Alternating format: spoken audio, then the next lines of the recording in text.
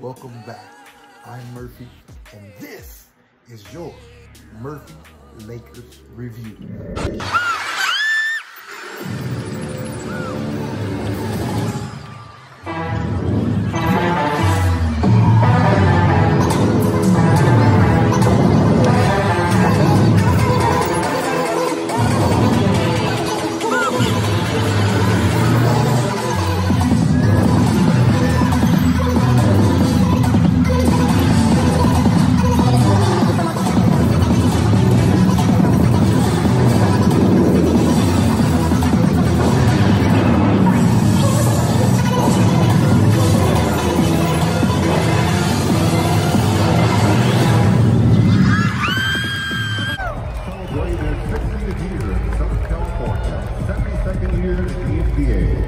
This is a franchise with 23 Pacific Division titles, 31 Western Conference titles, and 16 NBA titles. The home team, your Los Angeles Lakers.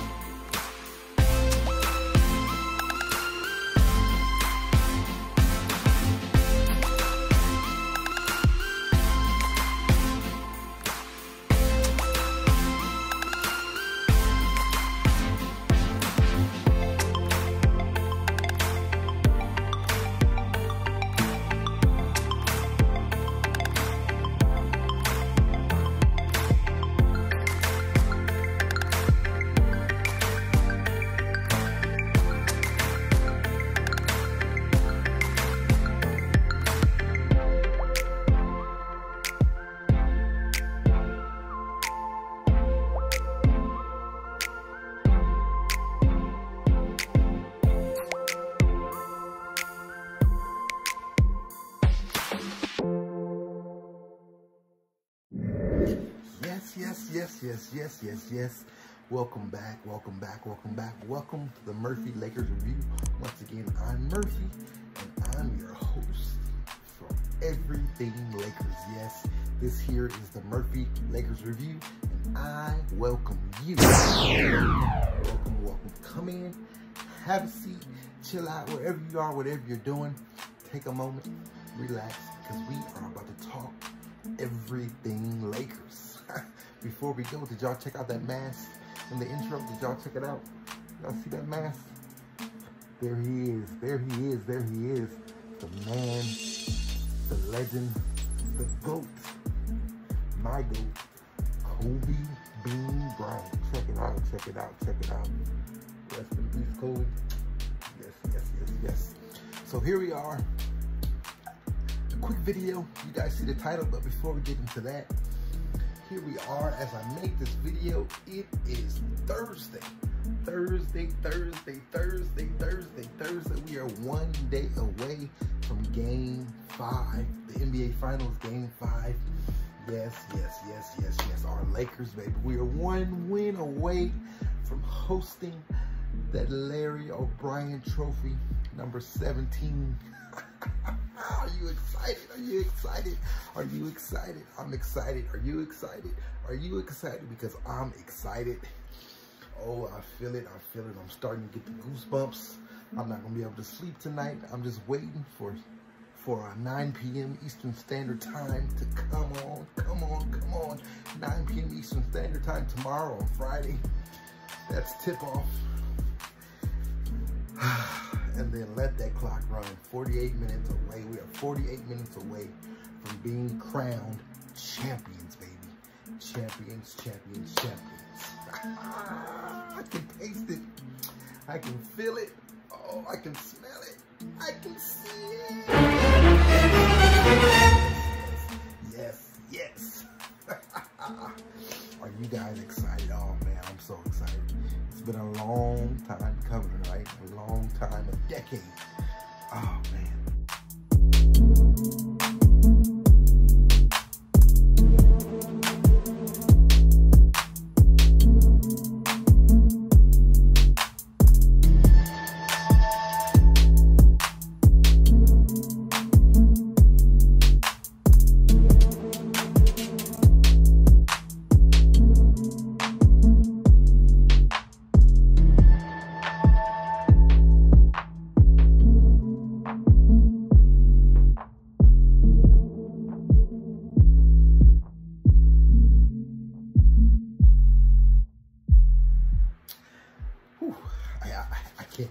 It's happening tomorrow. It's going down tomorrow.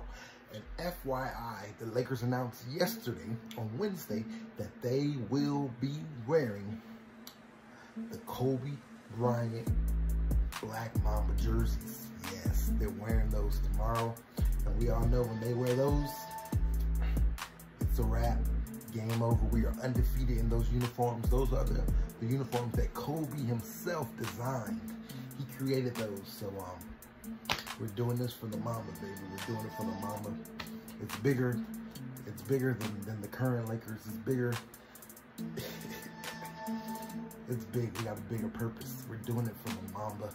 So yes, I believe we're gonna come out inspired tomorrow. We're gonna come out ready. We're gonna come out motivated, and we are going to get this thing done. But really fast, we'll get into that in another video tomorrow. But really fast. You guys see the title of this video? We got snubbed again. Yes. The league has snubbed us again of another trophy, another award, another accolade. This time it's the Executive of the Year award. They didn't give it to Rob Pelinka. They didn't give it to our Lakers. No, but instead they gave it to Lawrence Frank of the Los Angeles Clippers. Oh my gosh. Like really, bro? They gave it to them. All right, so crazy, right? So first they snubbed AD, right? They snubbed AD of the Defensive Player of the Year. They gave it to Giannis. Then they snubbed LeBron, right? They snubbed LeBron of the MVP, gave it to Giannis. By the way, where's Giannis? He's in Cancun. How's Cancun, Giannis? How's that going? They even snubbed Jared Dudley of being the Teammate of the Year. Come on. How does he not win that? Like, come on. Yeah, they snubbed us. They snubbed us. And then the snubbing keeps going. They snubbed us today. They snubbed Rob Pelinka. They didn't give him the Executive of the Year award. They gave it to Lawrence Frank. Hey, Lawrence, how's Cancun going? you got that trophy, right? Is it sitting up in your hotel room while you're on vacation watching us become champions? Yeah, because the Clippers, they're at home. Us, we're preparing for Game 5 tomorrow to win the NBA Championship, all right? So, yeah, they snubbed us. They got us. It is what it is. That means we're doing something right, all right? So us, Purple and Gold Nation, Lakers Nation, we're used to being snubbed. We're used to it. We're used to it. My boy Kobe, they snubbed him. Kobe has one MVP. One MVP. Like, really? Come on. So, yeah, we're used to it. It's all good. It's all good. But what I'm mad about, I'm not even mad about giving it to Lawrence Frank. Lawrence Frank did a heck of a job, right? Nobody saw that coming. Nobody saw the Clippers in the midnight hour pulling off that deal to get Paul George and then stealing Kawhi Leonard from us, from the Lakers. Nobody saw that coming. Nobody. When I heard that news, I was driving, I almost crashed the car. I was like, what? Because I just knew he was going to be a Laker, right? But nobody saw the Clippers coming. Nobody saw it. So I'm not even going to hate on him on that. You know, if you want to give it to him, that's fine. What I'm mad about, though, is... Rob Pelinka finished 7th. 7th in the voting. 7th, not 2nd. Okay, I'll be cool with 2nd, okay? I'll be cool with that. Lawrence Frank, all right, you did it. By the way, Lawrence Frank is the president of basketball operations, the Clippers president. Again, he won Executive of the Year. I'll be cool with it if we came in 2nd. But 7th? Come on, 7th? How can you name 6 executives that's better? You know, they did a better job this year than what Rob Pelinka did, especially where we came from. Like how? You even look back, go back a few years where we were at a few years ago and a few years now, how chaotic our front office was and how much in shambles away. It was an absolute joke. Then Magic came, Rob came, we thought it was over, right? Magic said we'll be back, right? And then Magic peaced out. But then Rob Pelinka took over. And look where we're at now. We're in the NBA Finals, one game away from winning the NBA Finals. And not just winning, but dominating. You know, 4-1. That's dominating. Okay, I don't care how close the games are. 4 wins to 1, that's dominating. And it's because the team he put around. Yeah, we got AD. Okay, so yeah, that was going to happen regardless. Whoever was here, that probably was going to happen. LeBron worked that out, right? That was a done deal. But not just that. We waited and waited and waited and waited for Kawhi. We thought we were getting Kawhi. And we waited. The free agent market dried all the way up. I mean, we could have had Jimmy Butler, who we're playing against now. We could have went after Jimmy Butler and had Jimmy Butler here and had a big three of LeBron, AD, and Jimmy Butler. But no, we waited. There were some others we missed out on because we were going after Kawhi. The Clippers did their thing. And Rob still put a team together. He put a team together. Everybody laughed, said, oh, they don't have shooting. Oh, they don't have the pieces. Oh, they don't have this. They don't have that. But look how it all worked out. That team was put together for the playoffs. It wasn't a regular season team. That team was put together for the playoffs. All right. So, and look. This is what the Lakers do. We're used to playing in June. This year, October. You know, with the whole COVID and all that stuff. But we're used to playing in June. We're used to playing in deep playoff runs, Western Conference Finals, and finals. We're used to that. What are the Clippers used to? Second round? they can't get past the second round. With Kawhi, with Paul George, with Lawrence Frank, with Lawrence Frank, with Doc Rivers, and so on and so forth. So, I mean, yeah, so seven. Can you believe it? Can you believe that? And let me mention this.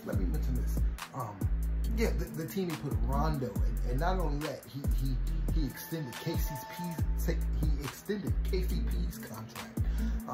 And how big has that been? Everybody talks about, oh, we're overpaying KCP. Oh, that was just to get LeBron here. Well, look how big KCP.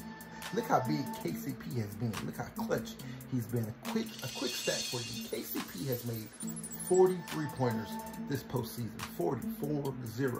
He's second. That's the second most in franchise history during a postseason. You know who's first? Yeah, this man right here, Kobe Bryant with 49. KCP has made 40 3-pointers. All right, and you tell me we overpaid for him? If not for KCP, what would this series be? You know, he's doing what he's meant to do. He's knocking down the open shots. He's shooting at a high clip, a high mark, right? And not only that, defensively, he's balling. He's balling defensively as well. So we re-signed KCP. KCP brought him back. Remember, we got Boogie. Remember that? Remember, we signed Boogie. And unfortunately, it didn't work out. But you know, we built that relationship. So now I think we can bring Boogie back next year if he's healthy, ready to go, and he can have that bounce back season. I thought he was going to be huge this year. They said we missed out on big three. I thought Boogie was going to come back and be that big, you know, be that third part of the big three for us this year.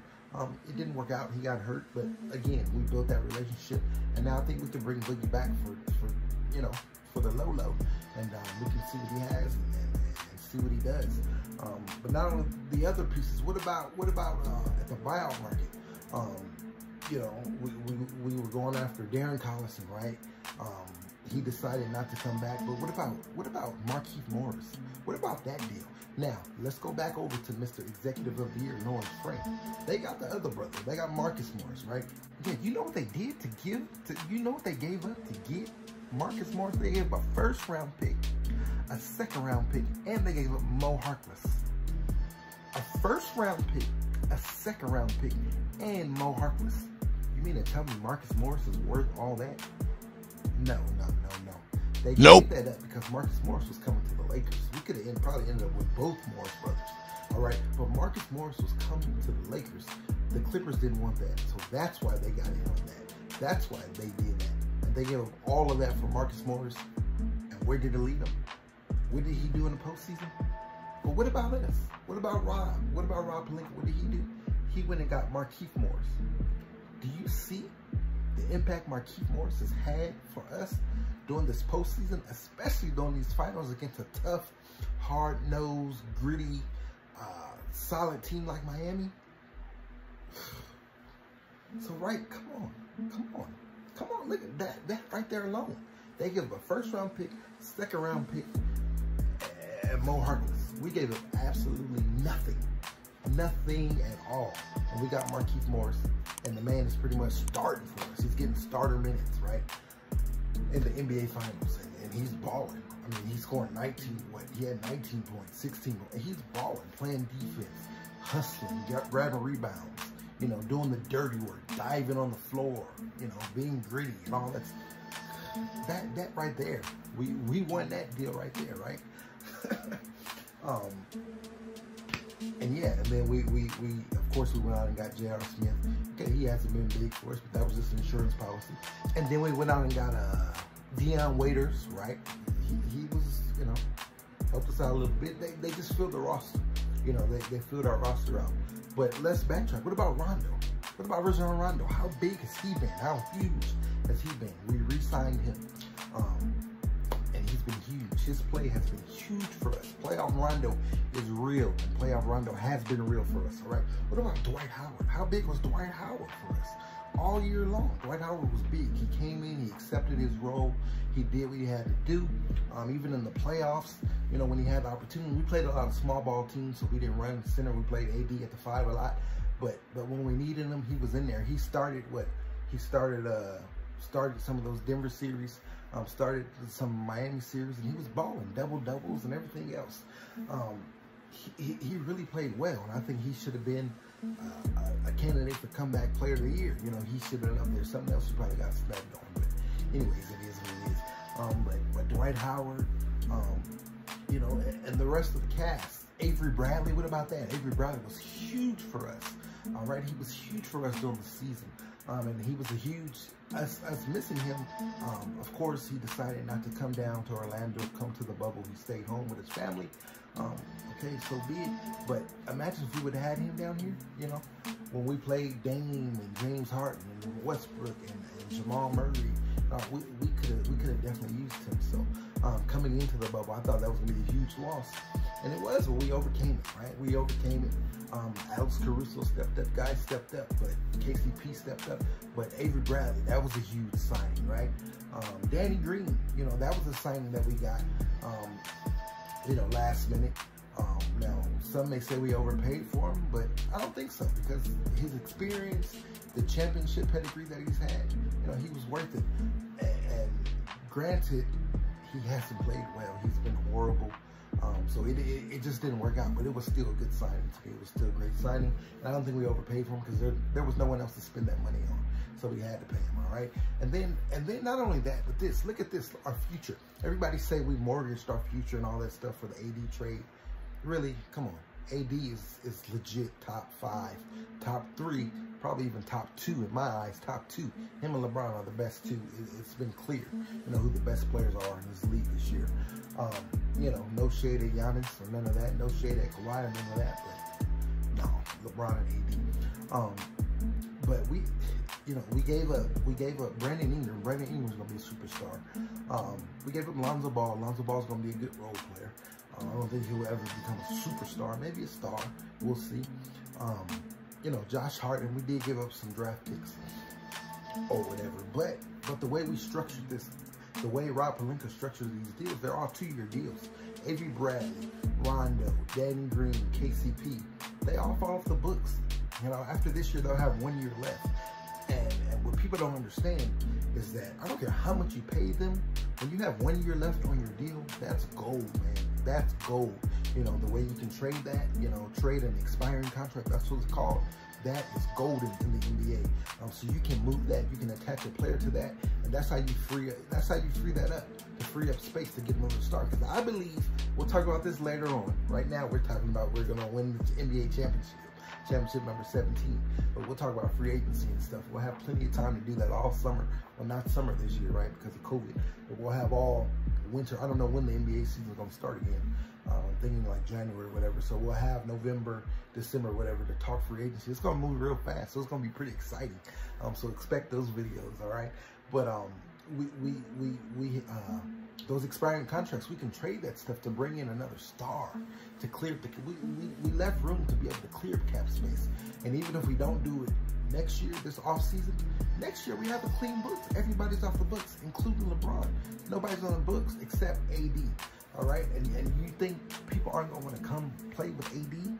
So our future is great, man. Our future looks good. We got THT, we got some young talent, you know, that we can either keep, continue to develop, or we can move in trades. Alex Caruso, he's great, all right? He's great. I mean, he's showing what he is. And even with on another team in a bigger role, I think he could be a starting guard in this league. He's really, really good. Really, really good. His role, he's fulfilling his role with us. So we got Alex Caruso. Of course, we got Kyle Kuzma, somebody we can continue to develop, or we can move if need be for another star. What about THT? All right. What about our scouting department? That all starts with Rob Pelinka and the executive. All right, the people he put in place for that. So THT, that guy can ball. He played from postseason, came from the G League, right? And played, got some minutes here in the postseason with us. He can ball, and he has huge potential. What about Antetokounmpo? You know, Giannis's little brother. You know, he's raw, but you can develop it. Giannis came in raw too. So if they did it with Giannis, you know, it can be done again. Or that's a piece we can move, and we got some other pieces. So our future looks great, man. We got young pieces. We got flexibility. We'll have cap flexibility. We can move contracts. We can do things. That's all because of Rob Pelinka. All right, Magic. You know, I don't want to talk bad about Magic. I love Magic, but Magic left us in a bad spot, right? But Rob came right in, corrected things, and booyah. And don't say it's not true, because look where we're at. Look where we're at. I don't care, bubble, no bubble. I don't care. We were #1 in the West all year long, like literally all year long. So it's not just, oh, we snuck in, we came through the back door, and we got hot down in the bubble because of the circumstances and blah, blah, blah. No, if anyone suffered from that, it was us, because we were the #1 seed. Yeah, we were the #1 seed. We worked hard for that #1 seed. And it was all null and void because we can't even play at Staples Center, you know? Playing at Staples Center, that's a huge impact. Other teams coming into Staples Center and having to win, you know, 4 games, 4 out of a 7-game series, that's tough to do. It's tough to play at Staples Center. Trust me, season ticket holder, I'm there. I know how loud it gets. I know how crazy it gets. All right, so losing the benefits of that 1 seed, you know, it hurt us more than anybody. All right, so again, it's not like we snuck in the back door and you know, got hot down in the bubble. But it is what it is. Enough of all that. Again, they gave it to Lawrence Frank, Executive of the Year. Hey, Lawrence Frank, how's Cancun going, buddy? Because Rob is down in the bubble, you know, about to pop some champagne and about to celebrate tomorrow night when we beat Miami. All right, so yeah. So go ahead, take the trophies. Giannis, go ahead, take your MVP. Lawrence Frank, go ahead and take that. Giannis, go ahead and take your Defensive Player of the Year. Go ahead, y'all take all those trophies, because there's 2 trophies that you guys can't take away from us. And this, just like I said, we're used to it. Lakers Nation, I'm true to it, so I'm used to it. We get shaded a lot. Like I said, my boy Kobe Bryant has one MVP, like really 1 MVP. How absolute? That's just absolutely crazy. All right, they robbed LeBron of the MVP this year, but again, we're used to it. You know that when the league hates on us, that means we're winning. When the league hates on us, that means we're back on the top. All right, being in LA, being a Laker fan, we're used to the league hating on us. From the one MVP Kobe has to the Chris Paul debacle and that veto trade. And should I continue? Should I go on and on and on? Yeah, they like to hate on us. So they hated on us again. They shaded us again. They robbed us again. But it's all good, because like I said, there's 2 trophies that they cannot take away from us. One of them is that Larry O'Brien trophy, which we're about to win tomorrow. They can't hate on us. They can't keep us from that. They can't stop us from that. Bubble, no bubble, Orlando, Los Angeles, it doesn't matter. It doesn't matter. This is our destiny, and we got it. Not the Clippers, not the Bucks, not the Heat, not the Celtics, not none of them. We're about to get championship number 17. Championship number 17. We're going to tie Boston. The next year, we're going to come back, and we're going to supersede Boston when we get number 18 and 19 and 20 and 21. So they can't take that away, and they can't take the finals MVP away. So LeBron, they hit it on you. They didn't give you the regular season MVP. But go ahead, sir. Get your finals MVP. Get your finals MVP. Year 17, get your finals MVP. AD, this is your first time in the finals. They said you couldn't step up. They said you couldn't handle the pressure. They said you would crack. They said you would choke. They said you would melt. You know, when those lights are on you, you would melt. Sir, go ahead and get your first MVP. Go ahead and get your first finals MVP. Your first trip to the finals. Not only did you win it, but you may also get the finals MVP. So yes, it's going to go to one of those two.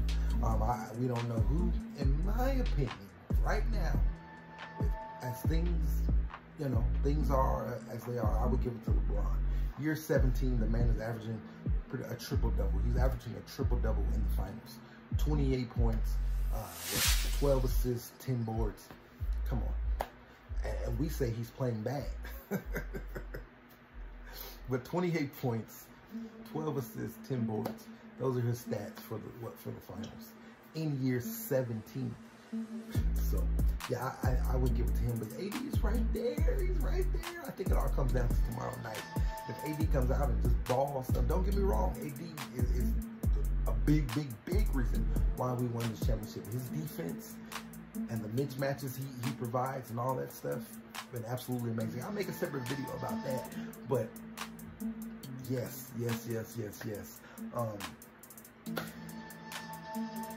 They can't take those. They can take all the season accolades and all that from us, the MVPs and executive of the year, defensive player of the year, this and that and this.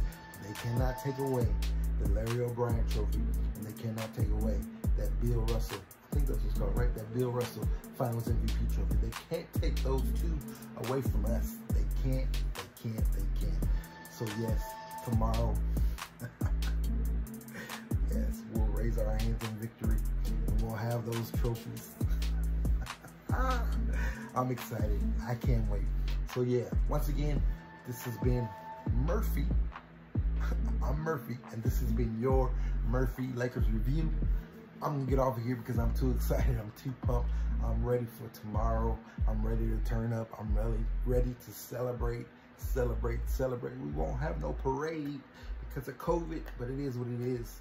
We'll take our championship. We'll figure everything else out later. Lakers Nation, we are back, baby. We are back. Your Murphy Lakers review is back. Thank you guys for tuning in. If this is your first time visiting the channel, comment down below. Let your boy know that this is your first time here so I can come down there and say thanks to you. And then also do me a favor, hit that red subscribe button. Subscribe. This is a new channel, somewhat. We started in February, you know, for the second half of the NBA season, but then we know COVID happened, so we had to put a pause on everything. So we're getting back into action. So in a way, we're new. We're not really new, but in a way, we are new because COVID, we had to take a pause. But regardless, new, old, whatever the case may be, there's room for you here, all right? I got you covered. Everything Lakers, I got you covered. Straight from my mind, straight from my dome, straight from my head. Yes, so come rock with your boy. Come rock with your boy. Thank you guys for tuning in again.